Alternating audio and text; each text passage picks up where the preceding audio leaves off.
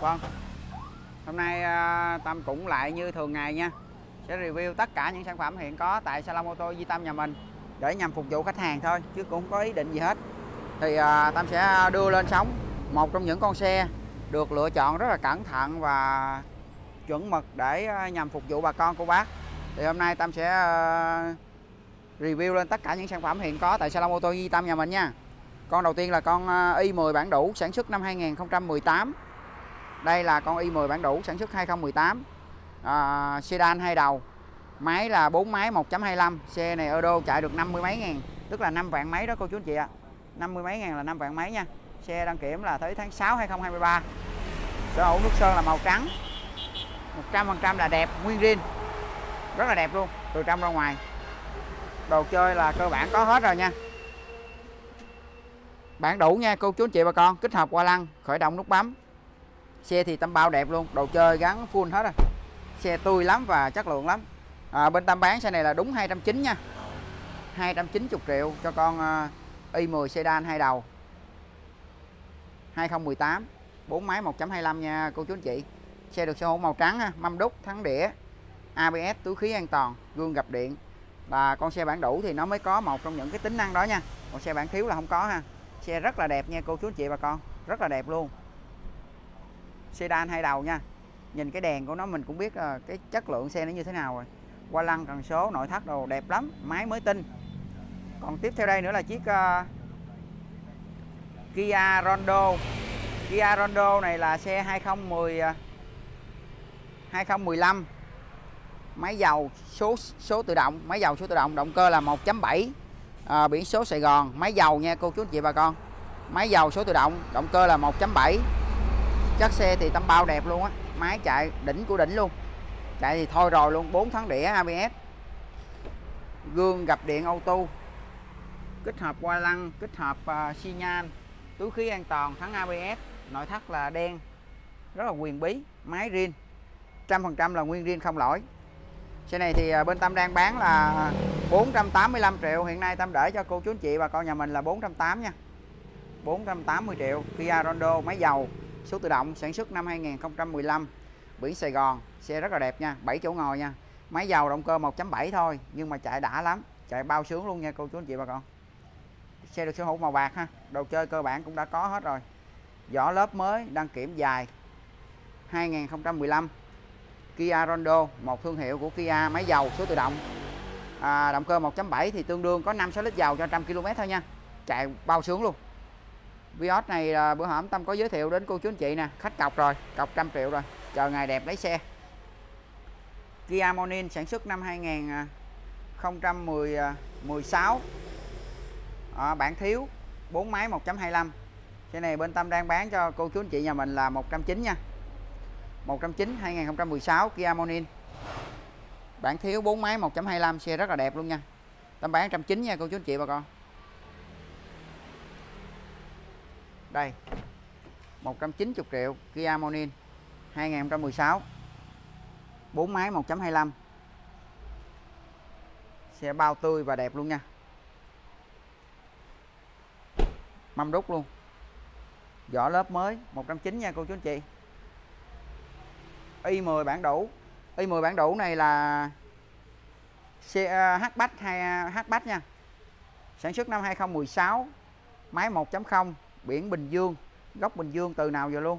Bản đủ thì nó có gương gập điện, kích hợp xi nhan, thắng ABS, túi khí an toàn và khởi động start top là bản đủ, kích hợp qua lăng luôn. Bản thiếu là không có nha. Xe này Tâm đang bán 240. Hiện nay Tâm để cho cô chú anh chị bà con mình là 235 triệu ha. 235 nha cô chú anh chị bà con. 235 i10 bản đủ. Không có giá này ở thị trường đâu nha. Đó, Tâm bán rồi, cô chú anh chị cứ tham khảo thị trường đi, hợp lý thì mua nha. 235 triệu 2016 i10 bản đủ. Đó, sản xuất 2016, nhập khẩu 235 triệu. Và chiếc kế tiếp đây nữa là chiếc Innova 2008, đăng ký và lăn bánh 209, form mới, số sàn bản G xịn luôn. Xe này được sở hữu màu bạc, góc Bình Dương, biển Bình Phước. Ngày xưa nó là mua mới là ở Bình Dương, nhưng mà rút hồ sơ sang tên về Bình Phước nên Tâm gọi là nôm na là góc Bình Dương, biển Bình Phước. Xe này bên Tâm bán cho cô chú anh chị nhà mình với một mức giá đặc biệt luôn là 265 triệu nha. 265 triệu. Innova 2008 form mới. Đây là form mới nha cô chú anh chị bà con. Lưu ý nha, form mới là nó có 2 túi khí và nội thất của nó màu vàng nghệ rất là đẹp. Mấy cái túp bi màu vàng nghệ rất là đẹp luôn. Đây Tâm ví dụ nè, túp bi màu vàng nghệ nè, chuẩn đẹp luôn ha. Nội thất nè, rất là đẹp và tươi luôn. 265 triệu nha cô chú anh chị bà con. 265 triệu. Và chiếc kế tiếp đây nữa là chiếc có khách Nhẫn ơi. Mazda 3. Mazda 3 2016 bản full là bản cao cấp nhất luôn á. Biển số 81A25759. Xe này bên Tâm sẽ bán cho cô chú anh chị bà con nhà mình với một mức giá là 480 nha. 480, xe bao đẹp. Thậm chí đẹp mà rất đẹp nữa. Nước sơn rin còn khoảng 8 mấy 90%. Xe mới lắm, nhìn đèn đuốc đồ đạc của nó là mình biết cái chất xe nó như thế nào ha. Biển số 81A25759. Rất là đẹp nha cô chú anh chị bà con. Thấy không? Thấy đẹp không? Sơn rin còn 90. Chất xe thì miễn bàn luôn, 100% là nguyên rin. Tâm bán 480 nha cô chú anh chị. Bản cao cấp nhất luôn, 480. Chiếc đây nữa là chiếc Chevrolet Captiva máy dầu số tự động, sản xuất năm 2010, 60k 06695, xe được sở hữu màu bạc. Xe này bên Tâm sẽ bàn giao và bán cho cô chú anh chị bà con nhà mình với một cái mức giá cũng cực kỳ là hợp lý là 345 triệu. Hiện nay Tâm để cho cô chú anh chị bà con mình là 340. Chevrolet Captiva sản xuất năm 2010, số tự động, máy dầu, động cơ là 2.0 máy dầu nha, biển số 60, xe được sở hữu màu bạc, form mới, số tự động nha cô chú anh chị, số tự động máy dầu, 345 triệu. Hiện nay Tâm để cho cô chú anh chị bà con nhà mình là 340 nha. Chiếc Outlander này, Chevrolet Outlander này Tâm nhận cọc rồi, tạm thời là nhận cọc rồi nha, còn không biết như thế nào tính sau nha. Chiếc đây là chiếc Innova sản xuất năm 2007. Ngày xưa gốc của nó là ở thành phố Hồ Chí Minh, rút hồ sơ sang tên về Bình Dương. Xe được sở hữu màu vàng cát. Innova G, bản đủ số sàn, xe rin từ đầu tới đuôi, không một lỗi nhỏ. Máy thì bao chuẩn ngon luôn. Bên Tâm bán cho cô chú anh chị bà con nhà mình là 260 nha, 260 là giá chốt. Biển số đẹp, 61A50839. Chất xe thì khá là đẹp nha, nội thất cũng đẹp. Chevrolet Captiva máy xăng động cơ 2.4, sản xuất năm 2008 màu bạc.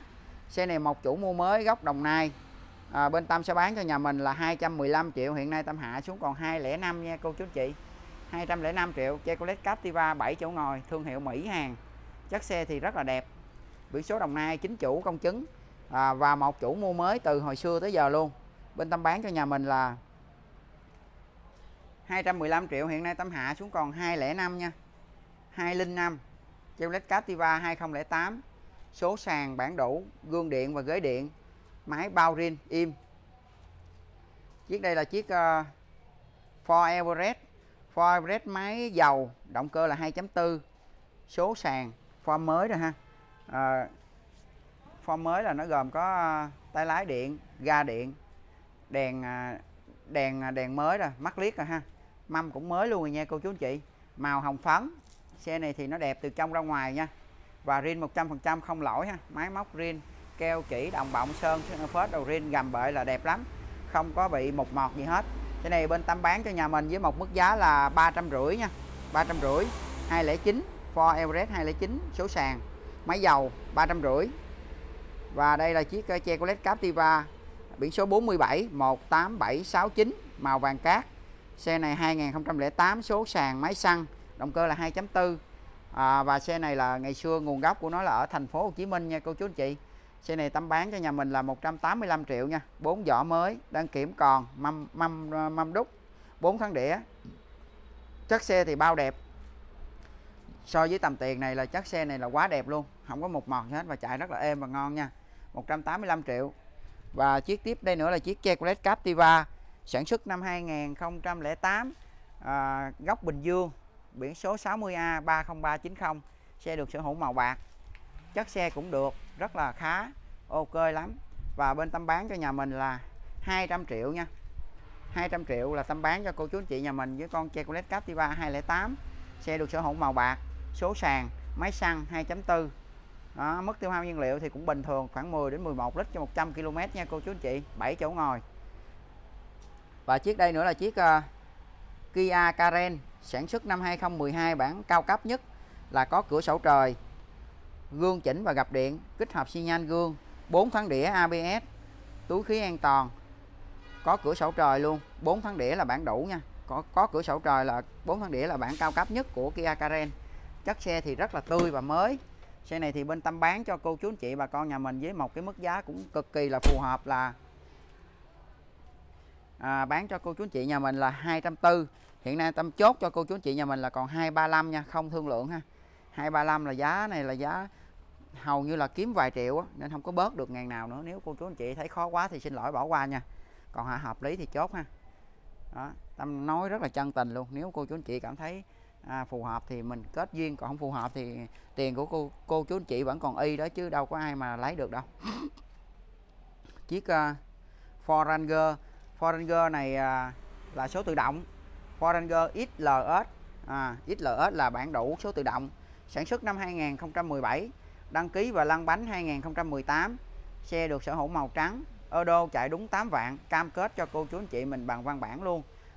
Không lỗi đâm đụng tai nạn ngập nước là không có, máy móc nguyên zin 100%, đồ chơi thì chưa có lên gì hết. Chất xe thì khá là đẹp, cái máy đỉnh của đỉnh luôn, 4 vỏ khá là mới, biển số 61C 319006. Xe này một chủ mua mới, gốc Bình Dương, chất xe cứng, chạy đúng là 8 vạn. Chất xe này Tâm bao đẹp cho nhà mình luôn ha, đẹp từ trong ra ngoài.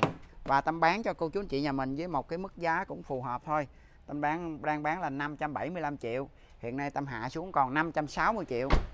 Nhằm có ý định là thu hồi vốn nhanh, lãi ít để thu hút đầu tư khách hàng đến với salon ô tô nhiều hơn, và biết đến bên công ty em nhiều hơn, để nhằm phục vụ khách hàng tốt hơn và nhân rộng cái đồng vốn. Nên Tâm có một cái suy nghĩ là bán lời ít, nhờ số lượng nhiều để thu hút khách.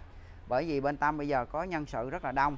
Thứ nhất là phải xây tiền, thứ hai nữa là phải gom xe cho thật là đủ, để anh em khi mà người ta đi mua xe về, người ta bỏ sỉ cho mình á, là mình phải đủ cái nguồn tài chính để mà người ta đọc giá là mình thấy hợp lý, là mình có tiền mình bung ra liền, thì người ta mới khoái giao xe cho mình.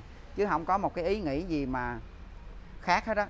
Là Tâm có ý nghĩ là có nhiều vốn và đồng vốn xây nhanh, để mình kịp thời vụ khi mà anh em chào xe là mình có tiền để cung cấp, để cho anh em đi gom xe và lấy xe về cho mình, để mình đứng ra làm trung gian cầu nói đó, để nhượng quyền lại cho khách hàng và đứng ra chịu trách nhiệm cho khách hàng. Thì bên Tâm bán á, là cái xe này phải 575 nếu mới hợp với giá thị trường. Nhưng mà hiện nay Tâm có nhu cầu, như vừa tâm sự là Tâm bán cho cô chú anh chị nhà mình là 560. Con xe này nếu cô chú anh chị mà tìm thấy một cái nơi nào bán giá tốt hơn đó, thì cô chú anh chị nên cân nhắc và coi lại nha. Với giá thị trường hiện nay, có đôi khi có một số cơ sở vừa rồi Tâm trả cái chiếc xe y về 570 mà người ta không bán luôn á. Nhưng mà cái chuyện mua bán nó cũng tùy duyên, không biết sao nói luôn ha. Tâm bán là 560, nếu thấy hợp lý và thấy vừa ý thì đến coi, không thấy vừa ý thì thôi, đâu có ai bắt buộc đâu ha. Và chiếc xe đây nữa là chiếc i20, sản xuất năm 2010, bản full, động cơ là 1.4 4 máy, cửa sổ trời. Nói chung là nội thất ngoại thất gì là đẹp hết, chuẩn hết. Số tự động nha, đó có cửa nóc luôn nè, cửa nóc nha cô chú anh chị, đó thấy không, có cửa sổ trời luôn, bản full và chuẩn mực nhất luôn, đồ chơi full hết từ A tới Z luôn. Xe này bên Tâm bán cho nhà mình là 250 phải không? Thì hiện hôm nay Tâm để lại cái mức giá là có thể là lỗ tiền công để cho cô chú anh chị là 240 cho con i20, sản xuất năm 2010, cửa sổ trời, một chủ mua mới, 56S 6166, 4 tháng đĩa ABS, túi khí an toàn, gương chỉnh và gập điện. Nói chung là một con xe full luôn á, của xe i20, có cửa sổ nè, rồi có những cái tính năng rất là đặc biệt của con xe bản đủ ha. Đó, Tâm bán cho cô chú anh chị nhà mình luôn nha, 240. Cru này cũng lâu rồi nha, Cru với i20 này hơi lâu đó. Cru này Tâm bán cho cô chú anh chị nhà mình là 290 nha, 290, lỗ tuột cái quần luôn ha. Biển số 60A 43504, xe này được sở hữu là biển số 60, nguồn gốc của nó là thành phố Hồ Chí Minh. Nếu anh chị em nào ở thành phố Hồ Chí Minh mua xe này về là lợi nha, rất là lợi. Sang tên không có tốn 20 triệu, chỉ tốn tiền thuế trước bạ thôi. Đồ chơi là full hết rồi, không có lỗi lầm gì hết á, xe đẹp chuẩn luôn. Nhưng mà tại nó chậm thì mình bán thôi. Nếu cô chú anh chị đi tìm một vòng ở thị trường mà thấy giá ở đâu tốt thì mua, còn ở đâu cũng như ở đó thì lại ủng hộ ô tô Duy Tâm nha. 4 vỏ mới, biển số Đồng Nai, Tâm bao rút hồ sơ đó, màu trắng, đèn đuốc này sáng trưng luôn. Tâm bán 290. Nếu cô chú anh chị mà cảm thấy mà cái xe này mà còn lăn tăng suy nghĩ nữa thì Tâm cũng chịu luôn. Cái này nó đã đẹp rồi, nó đã chuẩn lắm rồi, không thì không có cái gì mà để gọi là phải điều chỉnh nữa hết. Xe này theo như Tâm cảm nhận là xe này không cần phải điều chỉnh gì nữa hết, nó đã đẹp và nó chuẩn hết rồi. Tâm bán 290, lỗ khoảng mười mấy triệu nha. Ở đây là nói thật, còn cái chuyện cô chú anh chị là người đi mua là sáng suốt và thông minh, thấy hợp lý thì mình mua, chứ đừng có nghe nói kiểu đó rồi mình mua rồi về mất công nói thằng này nó gạt nha. Đó, Tâm bán 290, Tâm bao hồ sơ nha cô chú anh chị. Và chiếc đây nữa là chiếc xì Bắc màu bạc 2017, 4 máy 1.2 biển Sài Gòn. Xe này thì riêng, máy riêng 100%, bản thiếu nha, bản thiếu 4 máy 1.25. Nội thất thì sạch đẹp, chưa có đồ chơi gì hết. Có túi khí an toàn, chỉ vậy thôi. Có màu bạc nè, đăng kiểm tháng 9 2022, máy móc thì nguyên riêng. Xì Bắc siêu nhân nha, 4 máy này chạy tốt lắm á. Xe này bên Tâm đang bán là 185 triệu, hiện nay Tâm hạ xuống còn 178 triệu, hạ xuống để bán đi không. Xe nào chậm là Tâm hạ vậy đó. Còn cô chú anh chị cứ vào mà xem xét hợp lý thì chốt nha.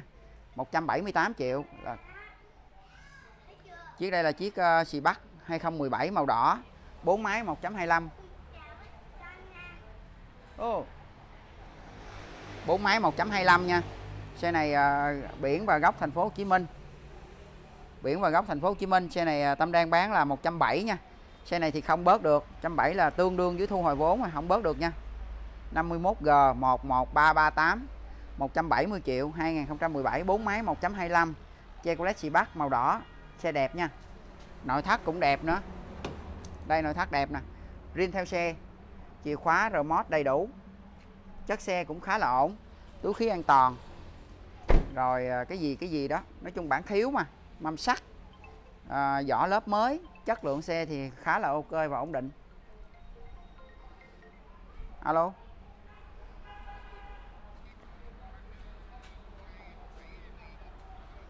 Còn đúng rồi. Để tí xíu mình điện lại cho, đang quay video cái. Và cô chú anh chị mình cũng thấy ha, con xe này là con xe Mazda 3. Mazda 3 này thì sản xuất năm 2016, hatchback nó mắc hơn sedan nha cô chú anh chị. Xe này đẹp lắm, xe này bao đẹp luôn. Nếu mà phụ nữ mà thấy xe này chịu liền. Cái tướng nó đẹp, nó sang và chạy nó lại đẳng cấp nữa chứ, nó ngon lắm. Chạy thì không có chê được, dùng một từ là chạy khỏi chơi. Khó có xe nào mà chạy dưới tầm tiền này mà chạy ngon hơn được nha. Tâm nói vậy cho cô chú anh chị mình dễ biết, mà giới thiệu nhiều để làm gì? Đa phần là khách hàng đi mua xe là một trong những người rất là sành. Thì Tâm bán cho cô chú anh chị con xe này, Mazda 3 hatchback 2016, kiểu dáng thể thao chuẩn đẹp luôn. Xe Euro chạy 5 vạn, bao đẹp cho cô chú anh chị nhà mình. Thật sự là xe này đẹp thiệt, sướng thiệt. Và Tâm bán với một cái mức giá là cũng phù hợp lắm luôn, 485 triệu. 485 triệu Tâm hạ cho cô chú anh chị mình luôn là còn 480 triệu nha. Hôm nay cũng có chương trình đặc biệt là cũng hạ giá vài con xe để nhằm phục vụ cô chú anh chị tốt hơn, để xây đồng vốn và là nhanh rút ngắn cái thời gian kinh doanh lại, để cho mình tiếp cận được nhiều với khách hàng hơn, xây đồng vốn nhanh hơn. Thì Tâm có một cái chương trình là bán giảm giá nhanh để thu hồi vốn và thu hút khách hàng. 480 triệu cô chú anh chị cứ liên hệ trực tiếp ô tô Duy Tâm là có ngay con Mazda 3 hatchback kiểu dáng thể thao cực đẹp nha cô chú anh chị. Tiếp theo đây nữa là chiếc Vios màu bạc. Anh nghe em ơi,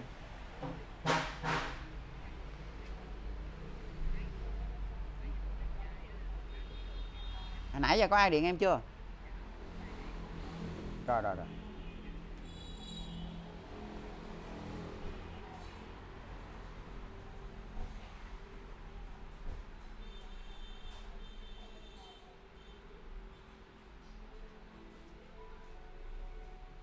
Đây cô chú anh chị ơi, đây là con Vios. Vios này là form mới rồi, Tâm giải thích nha. Vừa rồi Tâm có nói lộn cái video này. Vios này là form mới. Em lấy biển số rồi, thành phẩm hết chưa? Em lấy biển số, em lấy được có một cái biển số à. Bữa nay rồi vậy là đem về hay là liên hệ với khách để giao luôn? Giờ khách về đi, liên hệ khách lên lấy đi, giờ tối rồi. Ok.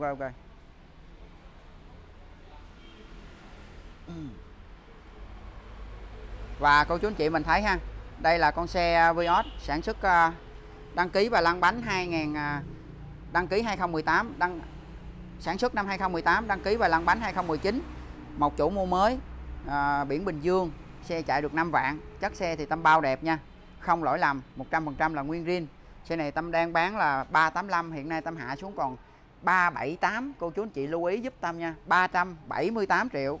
Vios E 2018, đăng ký và lăn bánh 2019. Form mới, form 19, 20, 21. Một chủ mua mới. Em lên nhà anh lấy luôn, thằng em nó không biết, nó cầm về nhà rồi, khoảng tối là có sẵn ở nhà nha. Ok em, rồi. Và 378 triệu là chiếc Vios Tâm mới vừa giới thiệu nha. Và đây là chiếc Cru màu vàng cát, 100% là nguyên zin và rất là mới. Xe này chạy mới có 6 vạn thôi. Xe này bên Tâm em nghe anh ơi. Ủa em thấy cuộc gọi nhỏ em gọi anh á. Rồi ok anh, chờ em đi, em ấy liền. Ok anh.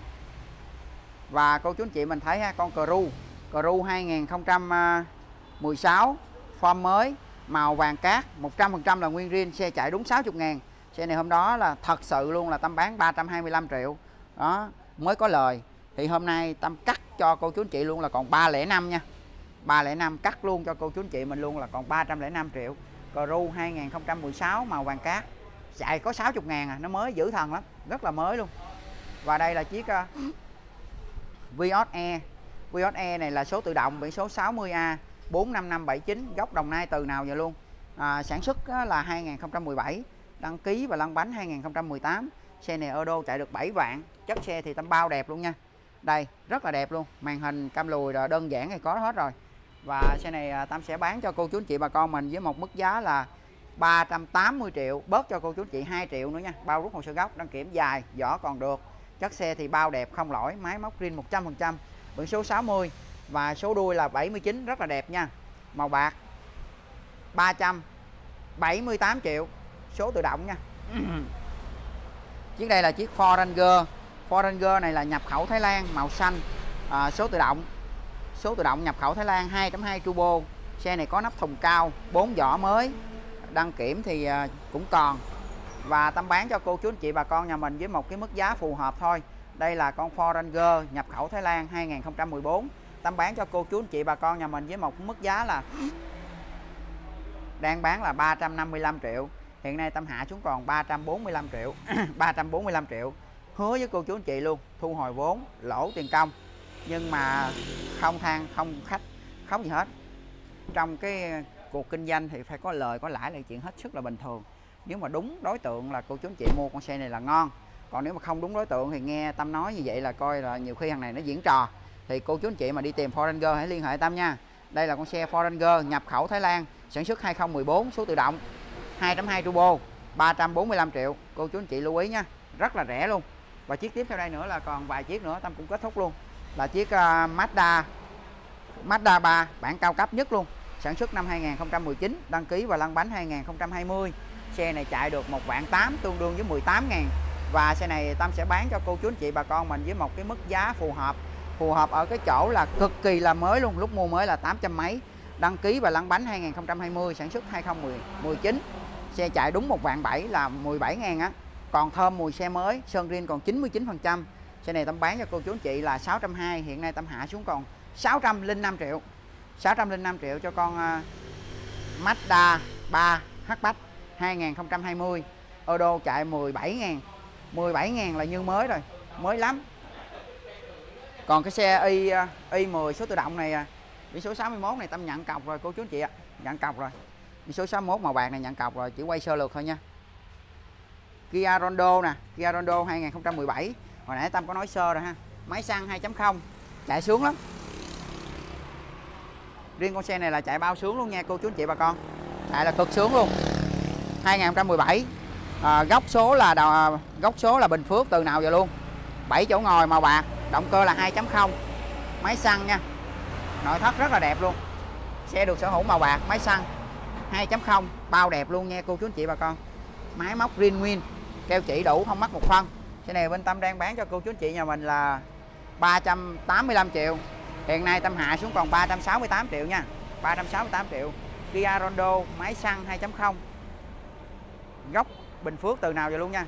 Và tiếp theo nữa là chiếc Ford Ranger. Ford Ranger nhập khẩu Thái Lan. Đăng ký là 2017. Sản xuất năm 2016, form mới, số tự động. Xe này được sở hữu là màu xám. Bên Tâm sẽ bán cho cô chú anh chị bà con nhà mình. Đây, qua lăng kích hợp nha, bản đủ nha. Bán cho cô chú anh chị nhà mình với một mức giá là cũng là một mức giá cạnh tranh luôn nha.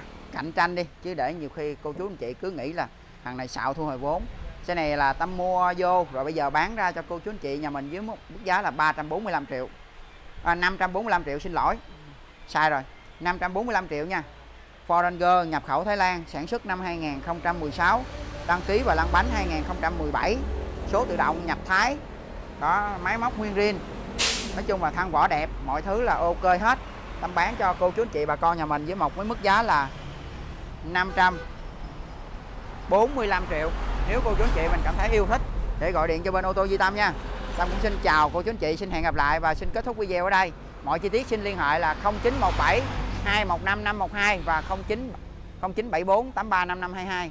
Đến ngay địa chỉ là ấp Mỹ Đức, xã Bình Mỹ, huyện Bắc Tân Uyên, tỉnh Bình Dương, là salon ô tô Duy Tâm, mua bán và trao đổi các loại ô tô.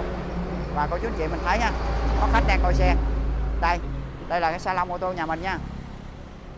Đây, người thật việc thật và công ty có thật. Cô chú anh chị cứ đến ngay salon ô tô Duy Tâm em, để cho bên chúng em có dịp, có cơ hội để phục vụ cho cô chú anh chị và các bạn nha. Tâm xin kết thúc video, xin chào tạm biệt và hẹn gặp lại ạ.